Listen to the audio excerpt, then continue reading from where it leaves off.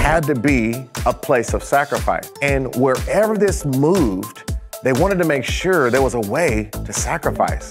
This altar here, they would bring an animal and they would begin to kill that animal, and they would tie this animal down at these different 4 horns that you see here that is on this altar. I want you to notice that right inside of here, this was filled with fire. So you have fire, you have smoke, you have all of this ready to actually burn the sacrifice, right?